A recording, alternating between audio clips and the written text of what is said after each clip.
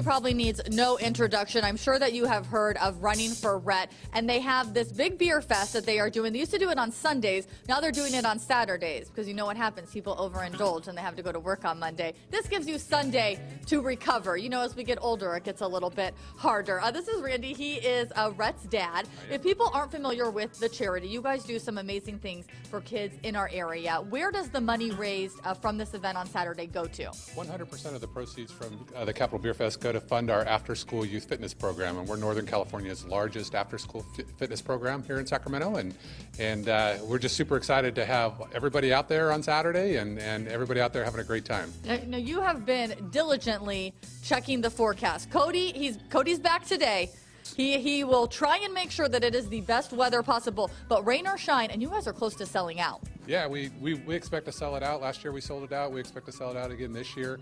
The weather does play some role in it, but one thing that we've learned about the craft brew industry is that the people like to come out and have a good time regardless of what the weather is. Now, how do you get these breweries to donate their time and their beer?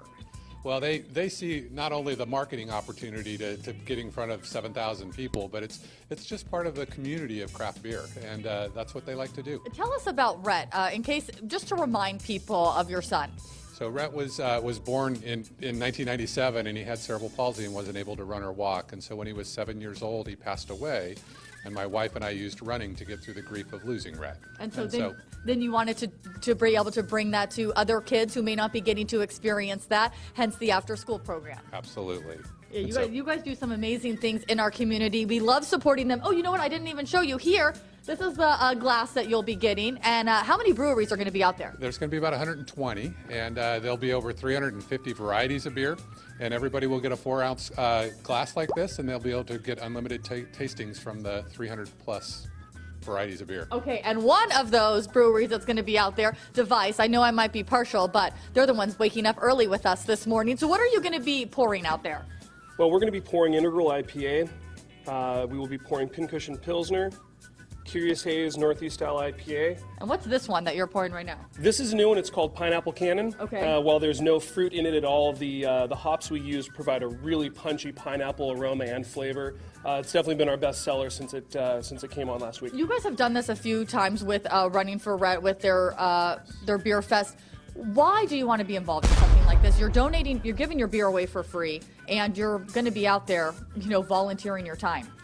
Well, I mean, for us, it's a way to definitely give back. I mean, we sell most of our beer, and this is an opportunity for us to donate, for us to give back to charity, and like Randy said, it is a great exposure opportunity for us. But really, we love to just be able to participate. Well, we appreciate that. Make sure that you get your tickets. If people still want to be able to get tickets, do they go to runningforrhett.org? Is that where they go? CapitalBeerFest.com. CapitalBeerFest.com, yep. okay. And they can purchase tickets right online. Okay, and remember, there are not that many tickets left. They are close to being sold out, so make sure that you get there. He's anticipating that by Thursday, they will be sold out. So you want to make sure that you get those tickets quickly, because people do not care if it is raining or not.